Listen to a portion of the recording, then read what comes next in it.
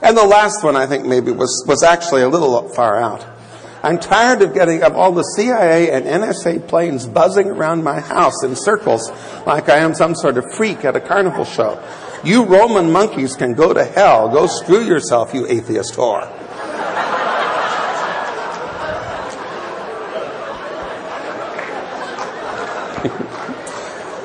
I see. That's the nicest thing we've said so far, huh?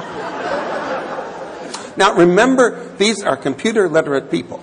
I'm hearing from people who know how to use computers, who know how to find a NASA website, who know how to write reasonable English and send me a message. This is the elite of the world that we're sampling. Now, as I said, there's a lot of belief in ancient civilizations. We talked about that. Why does the Mayan calendar say the world will end?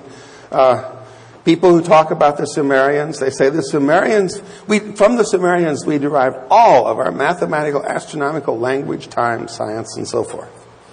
And if they knew, for instance, the shape and color of Uranus and Neptune 7,000 years before the Voyager spacecraft got there, they obviously had contact with extraterrestrial beings.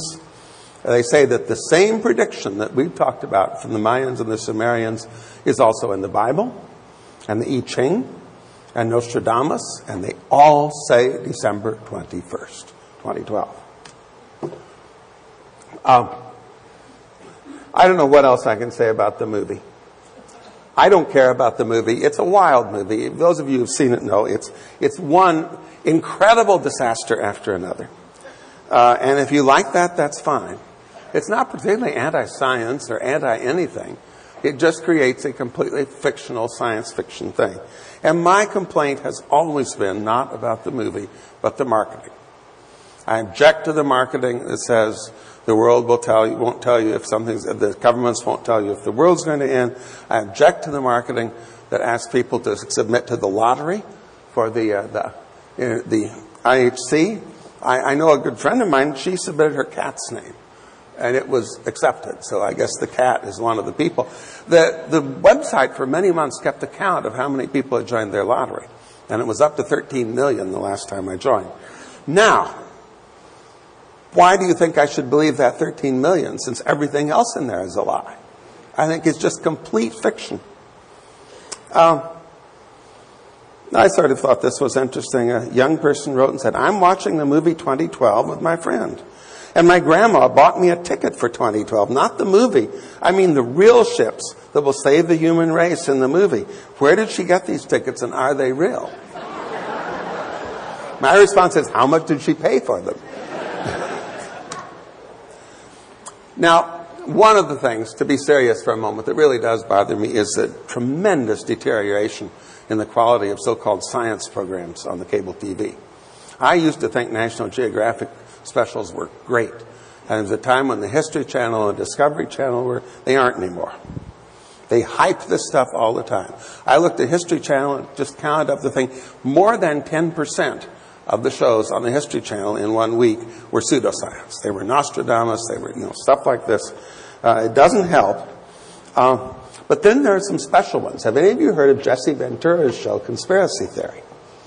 You all know Jesse Ventura. He was the governor of Minnesota, a professional wrestler, very interesting guy. And he devoted one of his shows to 2012. And his point was the government is building huge underground cities where millions of people can take shelter. And it was the strangest thing. You could study it to learn how to lie on TV without quite lying.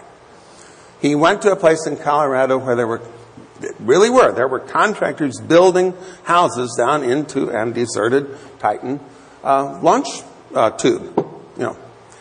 God knows why. But he didn't ask them why. He just asked them, oh yes, they're building this underground. He went to the Denver airport and didn't talk to anybody officially in the airport. He talked to a couple of contractors who said, oh, when they were building the airport, we brought an awful lot of things in, and we brought lots of sheetrock and so forth. So we think they built a city underneath. But he didn't ask anybody at the airport. It's just all innuendo. There's another show, which I didn't see, called Apocalypse Island on the History Channel, which is a fictionalized thing. An explorer, Jim Turner, finds an artifact on a remote island in the Pacific Ocean, which is a clue to the Mayan apocalypse predictions. There's lots of stuff on TV. Don't believe it. A lot of people get scared.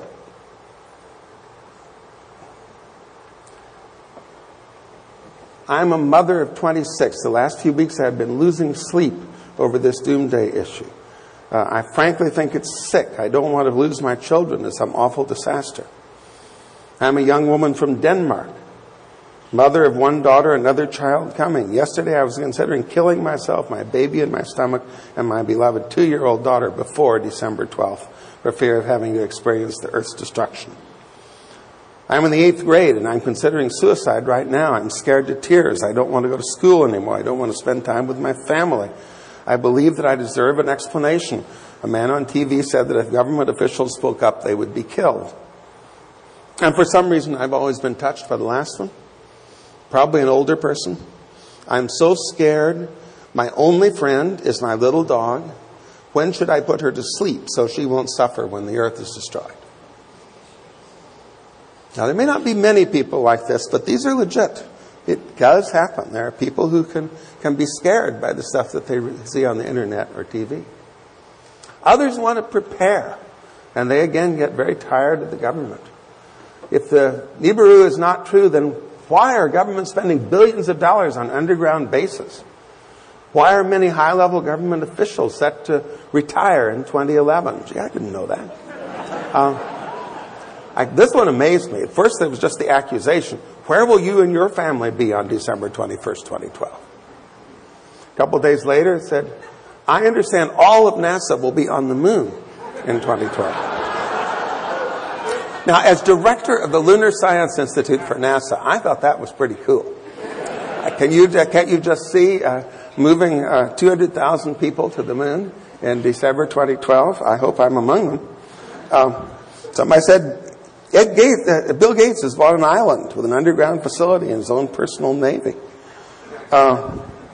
Several people have asked me what part of the world will survive. One wrote and said that they understood that the Queen of England had just bought a huge amount of land in one of the African countries as a refuge when this happens. A lot of them said we should warn the public. Over and over I've gotten that. People who I guess do get the message saying, why don't you go public? Why doesn't NASA say something? Why don't you have a special on TV? That's one reason I did that YouTube thing. But I like the last one. Since NASA is part of the government, and you, meaning me, are close to the president, why can't NASA stress to Obama to personally address the nation on these matters and rest everybody's mind? Of course, one interesting premise there is that the people who are afraid would believe Obama. But I'll leave that. And it's always interesting to get personal attacks. I think you are as blind and stupid as a horse's ass. Screw you, NASA, for lying to the public. I thought NASA was stupid, but you proved it. I can't believe that you still have the gall to lie to the whole world about Planet X Nibiru. How dare you do that? You scumbag lying imp... No, I'm not going to go on with this. You get the idea. Again, these are the literate people who are web aware and have read the stuff I've written and decided to send me a message. Now, I will say I've had some positive feedback, and I'm not going to go over most of it with you. It's quite gratifying sometimes. But I'm going to share two. I'll read them in full. One from a young person. I'm in the 5th grade, and I want to become a doctor when I grow up. I was literally crying in tears when I was watching videos on the YouTube about 2012. Then I watched yours, and it answered every question I ever asked. You put a very good video together. I had my grandma watch it, and she was impressed. Do you think that you could get the news to play your video? Because I think this might save more people from killing themselves out of fear of 2012.